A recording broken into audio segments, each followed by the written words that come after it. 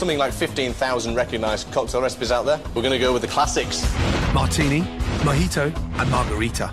So the secret of a good cocktail will be what? It's all about the balance. A little bit too much here and there, and it's all wrong. As you know with seasoning. Right, classic martini. Vermouth, gin, lemon zest. It's the easiest drink in the universe to make, also the easiest to mess up. Right. First the vermouth. So, we're looking to coat the ice. I know you've got to be precise. We're going to give this a little stir. We're going to actually just discard the liquid. Hold on a minute, we just put it in there. Yeah. Have a smell of that.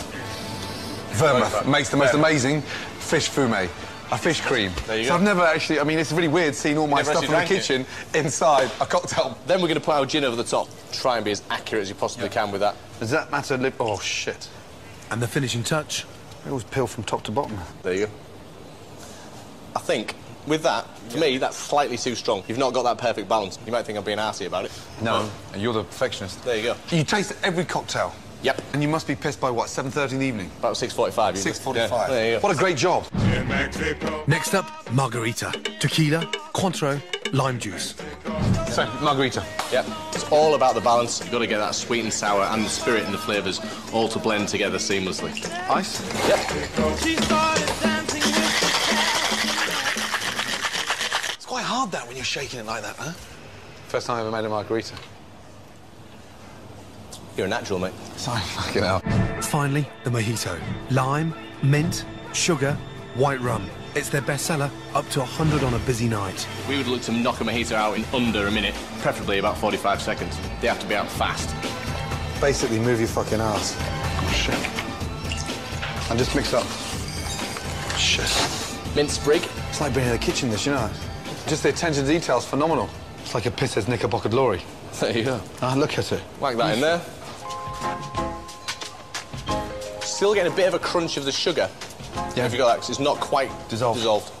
So margarita, shaken. Exactly. Martini stirred. Correct. And mojito mushed. Nice.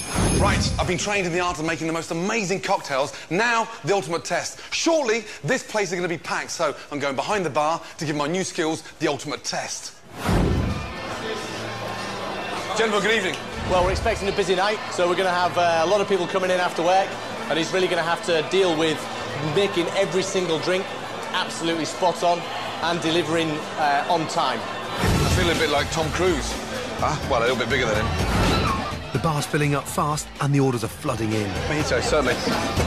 First up, 4 mojitos, and already I'm making mistakes. Lemon juice. What on? For the... Mojitos? No. No. Lime. No, and lime's in there. It's in there already. Shit. Fuck me, that's not easy. There you are, sir.